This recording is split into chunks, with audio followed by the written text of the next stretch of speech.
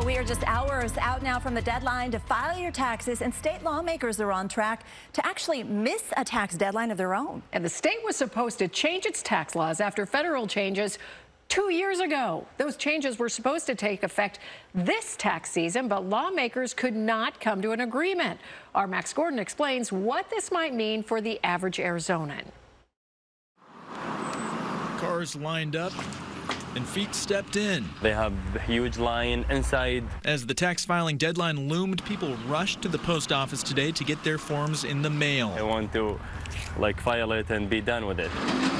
But at the state capitol, lawmakers were on track to miss their own tax-related deadline. It's an unfortunate situation that we're in. Obviously, we've hit tax day and we still don't have legal conformity with the federal code. After federal tax law changes were approved in 2017, state lawmakers needed to figure out what to do with extra money set to flow into state coffers.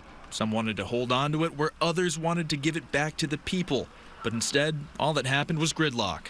So what does this mean for people like you or me? Tax experts say there are likely 3 different scenarios of what lawmakers will likely do. Scenario 1, lawmakers do nothing. And then we're good, we're done. Scenario number 2, lawmakers reduce the tax rate. And they could reduce the tax rate either retroactively, in which case we'd get a refund, or beginning in 2019. And then there's scenario 3, which could be a doozy.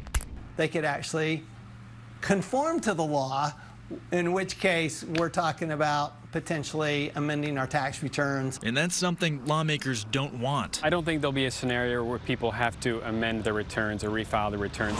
Which is some good news for all those hustling to make today's deadline.